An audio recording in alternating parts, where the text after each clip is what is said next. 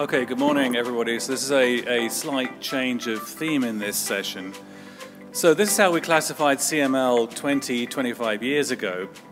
The great majority of cases were, of course, B-cerebral positive. We had this group of about 5% of cases that we used to call Philadelphia chromosome negative, BCR-ABL negative CML. Now, of course, CML is defined as B-cerebral positive disease only, so what's happened to all these cases? And we knew that they were very heterogeneous, so they've basically gone to different places within the WHO classification. A very small number have true CML. They have an atypical B-cerebral transcript in the context of a normal carrier type.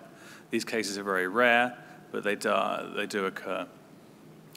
Other cases, I think, are commonly gone to this group, myeloid lymphoid neoplasm with eosinophilia, which I'll talk about, atypical CML, chronic neutrophilic leukemia, MDS-MPNU. And many of these cases test positive for KIT D816V and may be more appropriately classified as systemic mastocytosis with an additional hematological neoplasm, such as atypical CML. So to focus then initially on this group of myeloid lymphoid neoplasms, and this is how the WHO define it, and the WHO is, of course, coming from a morphological perspective. So these are cases with eosinophilia and rearrangements of PDGFR-A, PDGFR-B, FGFR1, or PCM1 JAK2. So these are all fusion tyrosine kinases resulting from genomic rearrangements. And it's not really surprising that with fusion tyrosine kinases, these work in a way that's analogous to BCR-ABL. At least some of these cases have a very similar sort of disease. So this is just a summary of all the fusions that have been described in myeloid disorders. These are tyrosine kinases here in blue. So here's PDGFR-A at 4q12. Here's JAK2. 33 fusion partners known for PDGFR-beta. 14 for FGFR1. And most of these are extremely rare, and most have only been described in single patients. They're not unique to myeloid disorders. Many of these crop up in a Philadelphia-like ALL as well, or occasionally in T-cell ALL. The WHO classification, to my mind, is rather odd because it excludes several other fusions, so now a total of 73. For example, ETV6-ABL, doesn't fit anywhere clearly within the WHO classification, but is clearly associated in most cases with a very CML-like disorder. There are other fusions for JAK2, so for example BCR-JAK2, also BCR confused with FGFR1. There's a whole range of different fusions here associated with myeloid disorders, very commonly, but not always, with eosinophilia, and often, but again, not always, with a CML-like phenotype. And of course, these are both diagnostically and therapeutically very important. Imatinib or related TKIs is the standard of care for patients with ABL, PDGFR-A, and PDGFR-beta fusions. And there are published literature exploring, and I'll show a couple of cases, of JAK2 inhibitors in patients with JAK2 fusions, sunitinib for cases very rare with FLT3 fusions, and some response to ponatinib in cases with FGFR1 fusions. And I'll just mention that there's a poster at this meeting which aims to explore a new and hopefully better FGFR1 inhibitor in patients with FGFR1 fusions.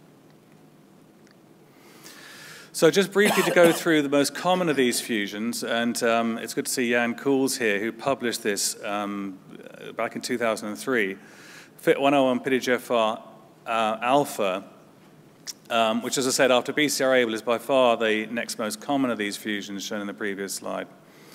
The initial prevalence in cases with query hypereosinophilic syndrome, with which this is associated, was suggested to be between about 20 and 50%.